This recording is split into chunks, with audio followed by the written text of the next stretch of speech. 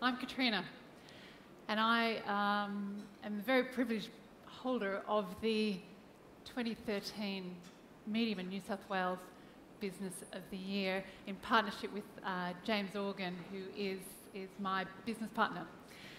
So, ladies and gentlemen, tonight it's really important for me to acknowledge the traditional owners of the land that we are meeting on here in Sydney, the Gadigal Band of the Eora people, and I pay my respects to their elders past and present. Also like to acknowledge any Aboriginal or Torres Strait Islander people with us in the room tonight. And also just to say that I believe this was, is and always will be Gadigal Band, and I'm very honoured to be Gadigal land, and I'm very honoured to be able to work, live and participate in events like this here.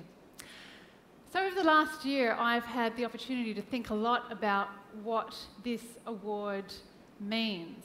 And some of the things I want to share with you tonight are actually how this award has impacted our business. So you heard Will mention earlier that our business was around, the fifth quadrant group is around customer experience, design, research and strategy. So what we realised is that business is actually about people being of service to people. And that's what we've built the foundations of our business on. Now, the great thing about this award process is that it actually recognised something that we do quite differently to a lot of other businesses, and that is we focus on profit but also have a really significant purpose. So in our business, we have a strong diversity and inclusion program. We hire people who've been incarcerated, who've been in detention at Villawood. We hire people who are disabled. We have a strong social inclusion and philanthropic program. And I fundamentally believe that this award process was not only recognised that we were a good business, but that we were here to actually change the world. And what we were able to do is recognise that this business over the last 12 months the award didn't bring money or revenue or customers running to our doors. And one of the most important things is that I want the finalists to know tonight is that the award won't necessarily make your business instantly successful, but what it will do is bring you something much better than that, and that is this profound sense of confidence.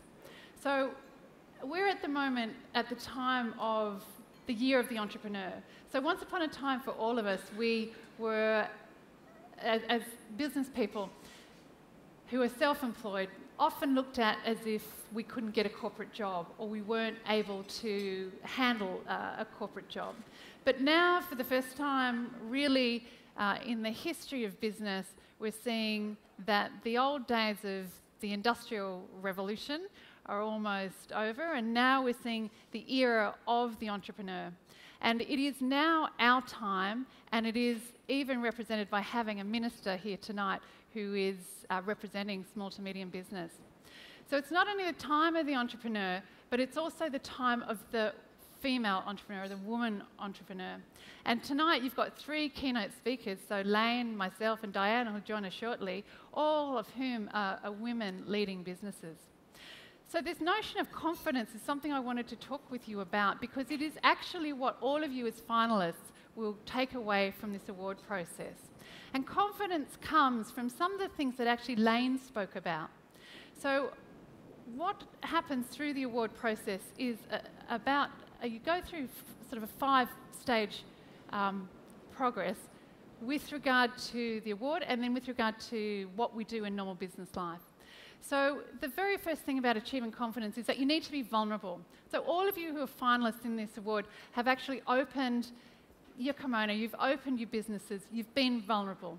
You've been willing to fail, you have been resilient, you have been determined, and then you hopefully have been generous with your praise of other people tonight.